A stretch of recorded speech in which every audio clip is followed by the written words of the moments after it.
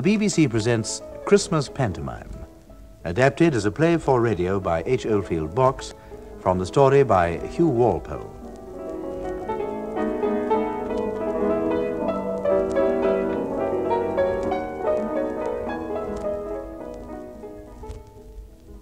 That Christmas of 1892, when Jeremy Cole was 8 years old, was the best Christmas he had ever had. It was perhaps the last of his magical Christmases, when Santa Claus really did come down the chimney, and the waits sang, and the turkey fattened, and the bells of Polchester Cathedral rang out their joyous message by the will of God, rather than by the power of man. After that, he was to know too much, and the happy illusions of childhood were all too quickly to fade away. A very fat book could be written about all that happened that wonderful Christmas season. How Hamlet, Jeremy's beloved mongrel, caught a rat to his own immense surprise. How Uncle Samuel, with typical absent-mindedness, went to church in his bedroom slippers, and Aunt Amy went in a new hat, in which, by general consent, she looked ridiculous. How Miss Maple gave a children's party at which there was nothing to eat, so that all the children cried with disappointment, and one small boy actually bit Miss Maple. How, for 2 whole days, it really seemed that there would be skating on the pool, and everyone bought skates, and then, of course, the ice broke, and so on, and so on. There is no end to the dramatic incidents of that great, sensational time. There was, however, one incident that then, and for many years after, stood out in Jeremy's mind away and above all the others, which roused in his breast a pleasure, a pain, and an excitement that he never forgot.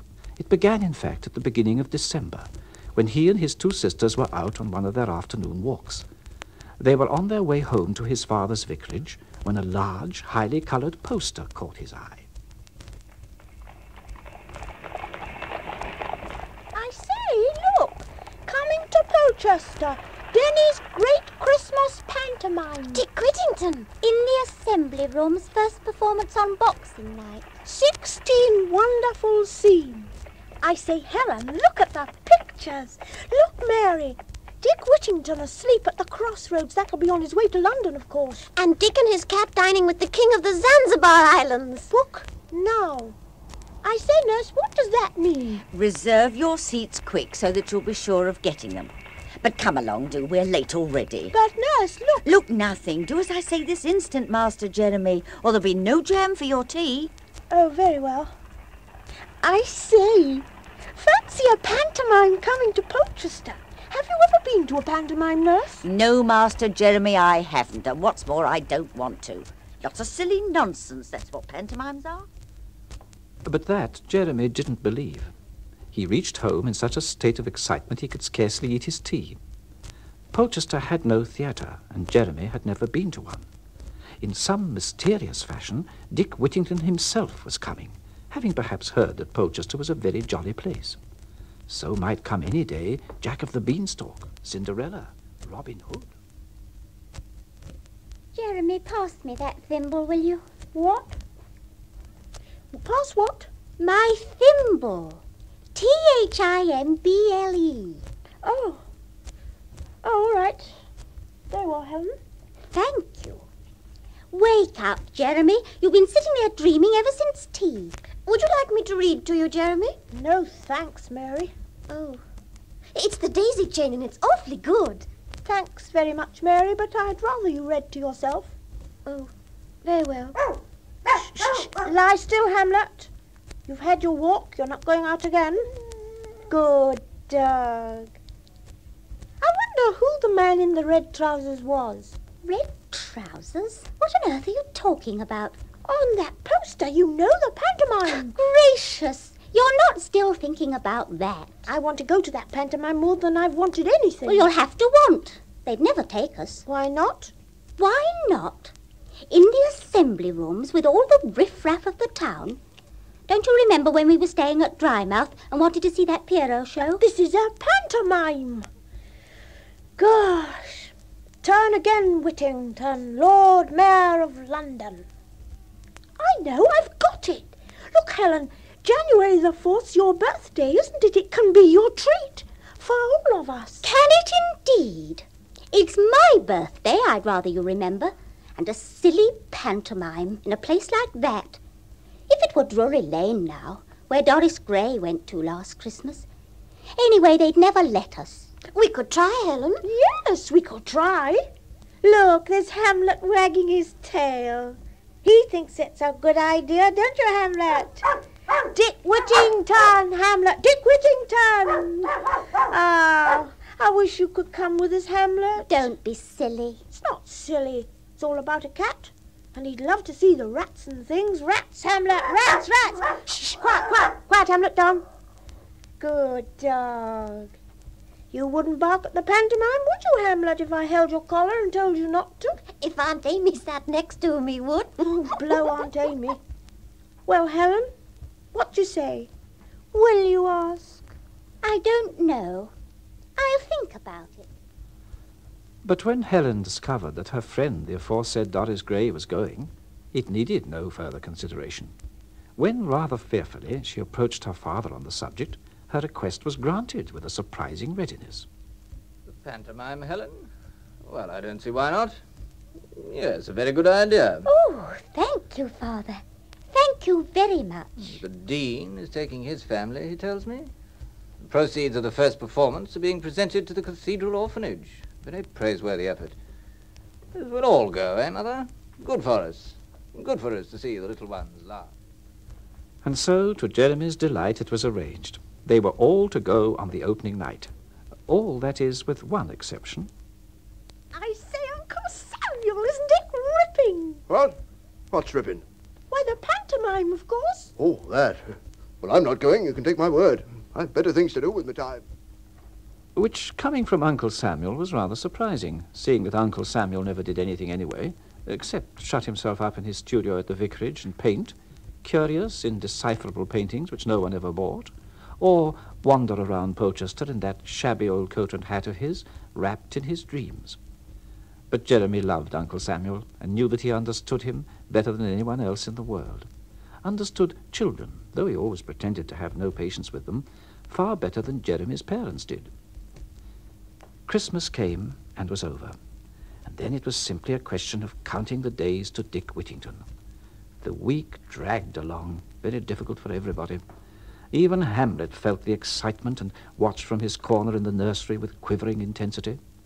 The day before the day arrived, the evening before the day itself, and Jeremy awoke to the consciousness that something terrific was about to occur. Dick Whittington. He sprang from his bed and dressed hurriedly. Gosh! Tonight! Helen? Mary? Are you up? It's Dick Whittington! Master Jeremy, what a noise. I know, but don't you see... Oh, now it's fastened my collar. That's not the way to speak. Say, if you please. If you please. So I should think. Here you are. Have you cleaned your teeth? Yes. Yes, nurse. Really and truly? Yes. But never in all the world so obvious a lie. He'd said yes before he'd realized that he hadn't cleaned them. He wanted to take it back. He would have, but something prevented him, some stupid obstinacy beyond his control. Yes, nurse, I have. I have cleaned them. I don't believe you, but we'll soon find out. I thought as much. Your glass isn't touched, nor's your toothbrush. So it's a liar you've become, added on to all your other wickednesses. You wicked boy. I forgot.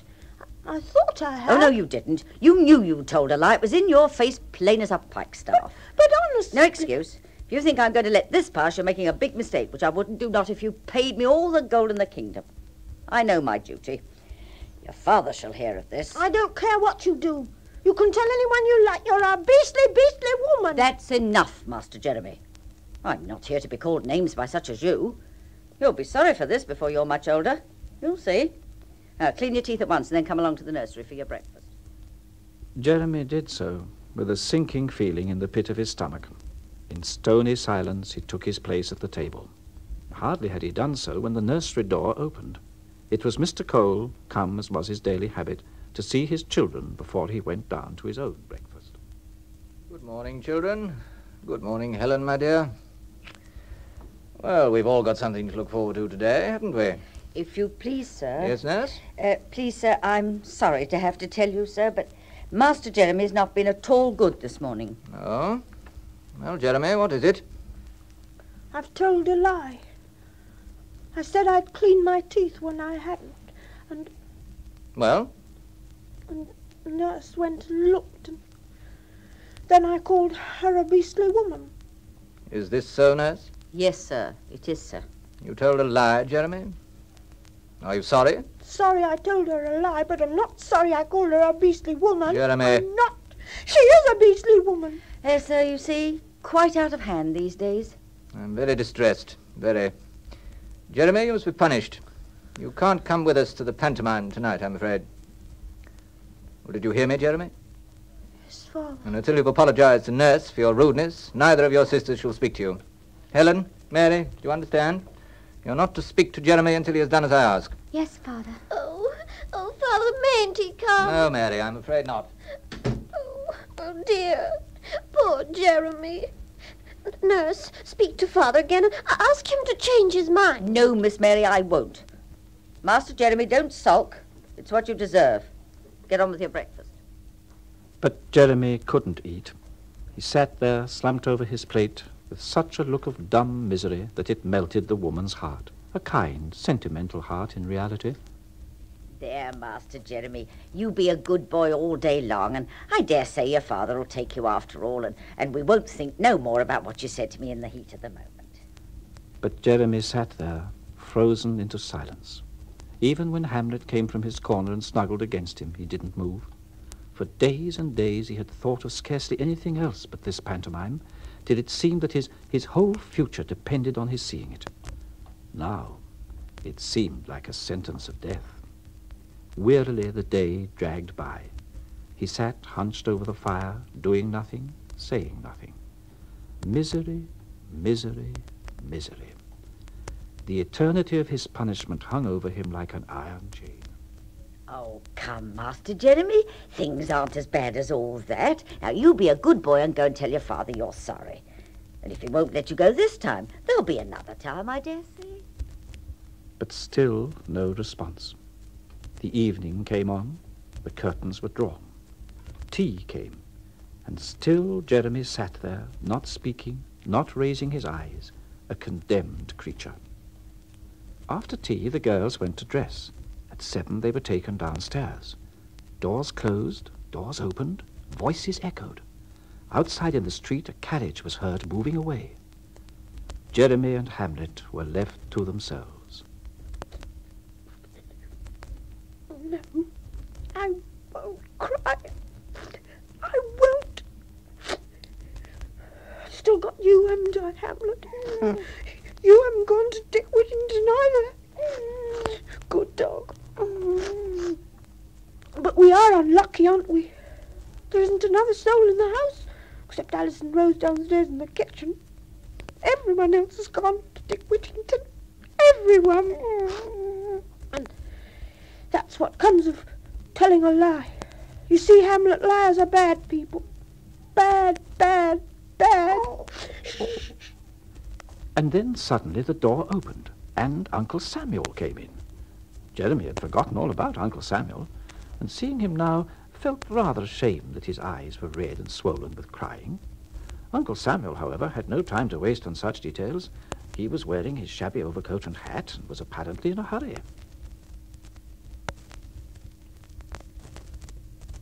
There you are, my lad. Come on, we shall be late. Late? Late for the pantomime. You're coming, aren't you?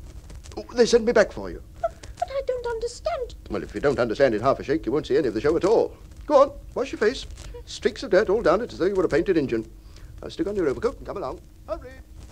Exactly as one moves in sleep, so Jeremy now moved. Indeed, he began to wonder if he was dreaming. As quickly, without a word, he did as his uncle told him. Well, ready? Yes, Uncle Samuel. You're a strange child. You take everything so quietly. Oh, but thank God I don't understand children. Come on. Uncle, Well, there's Hamlet. I suppose he can't come too. no, he certainly can't. Oh. Well, goodbye, Hamlet. Be a good dog till I come back. Shh. Lie down, down. Oh, I ought to go to the kitchen and tell Cook she's been left in charge of me and she'll wonder where I am. I've told her. Don't you worry. Oh, that's all right then. What a conscientious infant you are. Just like your father. Anything else? No. But is it true we're going, really? Well, of course it's true. They don't think I'm a liar anymore. They? Who? Well, Father and Mother and everyone. Oh, don't you think about them. You come along and enjoy yourself. I told you, didn't I, that I'd been sent back to fetch you. But I didn't know you'd even gone. You said you wouldn't go to the pantomime, not for anything. Well, I changed my mind. Now, don't talk so much. Step out or you'll miss the beginning. Come on, we'll have to run.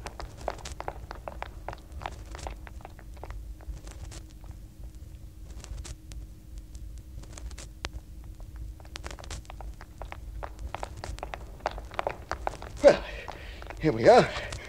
A bit fast for you, wasn't it? You shouldn't be so fat. Shouldn't eat so much. Listen. Listen. It's begun already. We're not sitting with your father and mother. There's not room for you there. We're sitting in the back, upstairs in the gallery. You better be quiet or they'll turn you out. I'll be quiet. You'd better be. Wait there a minute. Uncle Samuel paused at a lighted hole in the wall, spoke to a lady in black silk who was sitting inside it drinking a cup of tea. Jeremy caught the jingle of money, and then they moved forward again, stumbling in the dark up a number of stone steps.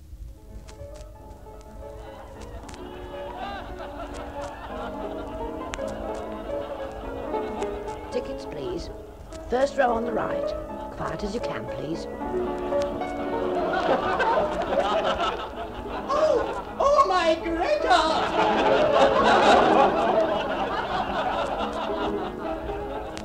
They scrambled into their seats. Jeremy saw that on every side of him gas was sizzling and everyone seemed to be eating oranges. Then, as he slowly recovered his breath, his gaze was drawn to the great blaze of light on the stage below, against which figures were dimly moving.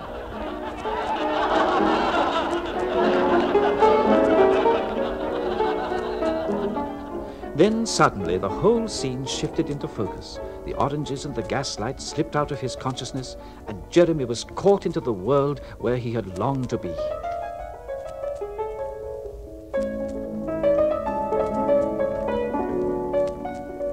And a strange, topsy-turvy world it was, he soon discovered, in which men were women and women men. And the shop scene at which he had been looking when he first came in turned with a sudden creaking and darkness into a garden by the sea, and then into a woodland glade. Jeremy watched, his eyes goggling, his hair on end.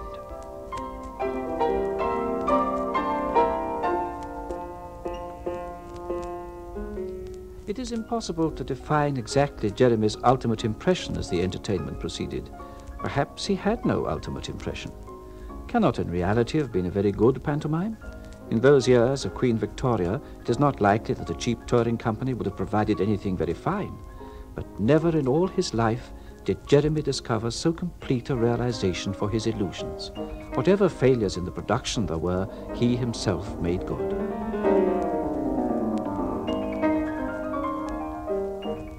As a finale to the first half of the entertainment, there was given Dick Whittington's Dream at the Crossroads. He lay on the hard ground, his head upon his bundle, the cat, as large as he, watching sympathetically beside him. In the distance were the lights of London, and then, out of the half-dusk, fairies, glittering with stars and silver, danced up and down the dusty road, whilst all the bells of London rang out, "Turn again, Whittington, Lord Mayor of London." Turn again, Lord Mayor of London. No, I will not be defeated. I will go on.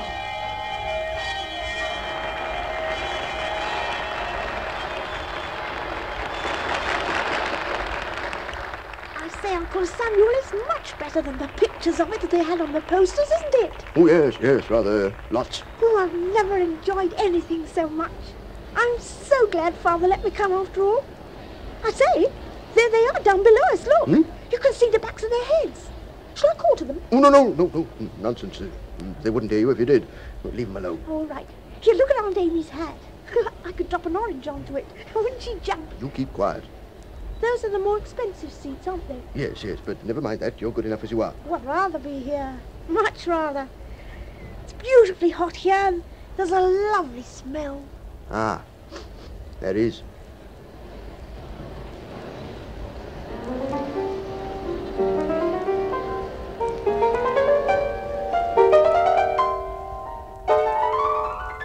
The gas went down and the curtain went up, and Dick, now in a suit of red silk with golden buttons, continued his adventures.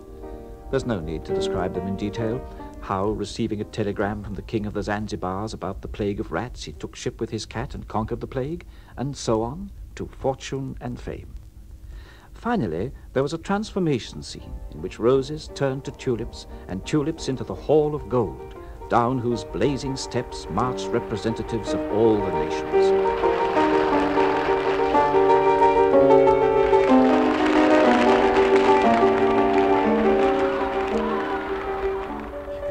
Come on, Jeremy. We must go. But, Uncle Samuel, it isn't over. It's close to the end. Come on. Oh, very well. Come on. Come on.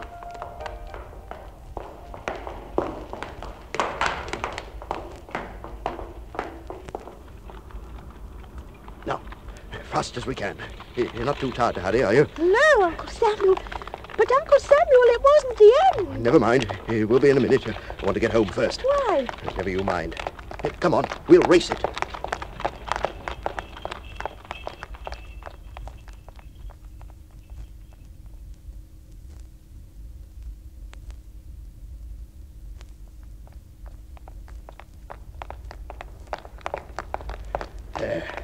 Here we are, back home. Now, you nip up to the nursery and they'll never know you've been out at all. Never know? But you said they sent for me. Well, that wasn't exactly true. As a matter of fact, they don't know you were there. Oh. Well, then I've told a lie again. Oh, nonsense. It wasn't you. It was I. And doesn't it matter you're telling lies? Oh, Lord, boy, the questions you do ask. Never mind. Let them know. I was going to tell them later, after you'd gone to bed. Truth is, Jeremy, I wasn't going to let you miss that show. No, there they are. Here's their cab. We'll stay and tell them now.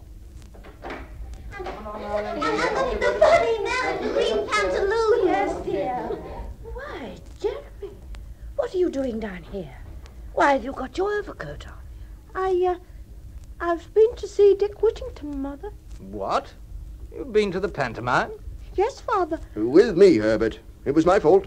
I told him you'd forgiven him and sent for him to come after all. He's in an awful state now that you won't forgive him. Well, I've got...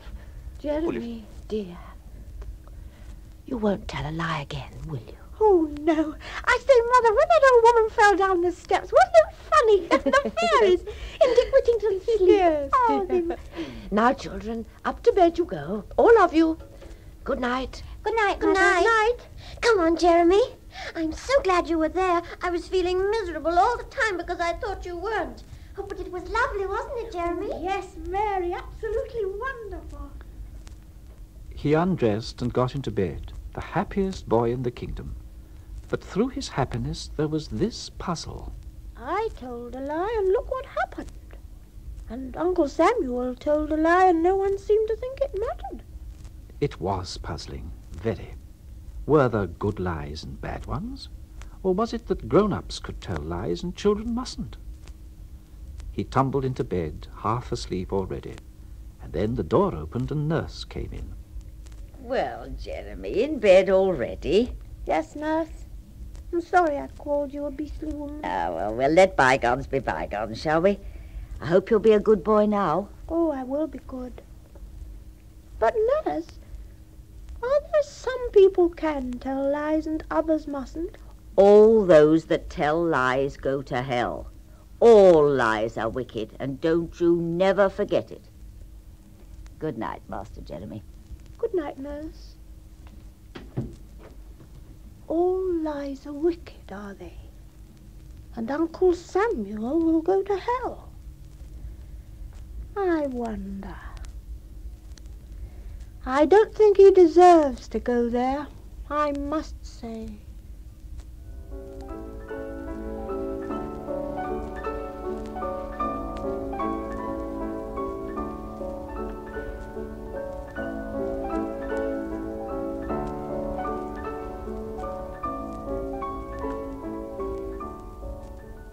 In Christmas Pantomime, adapted for broadcasting from the story by Hugh Walpole, the narrator was Godfrey Kenton.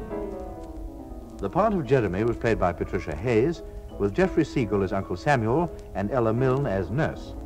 Production was by Wyn Knowles for the BBC.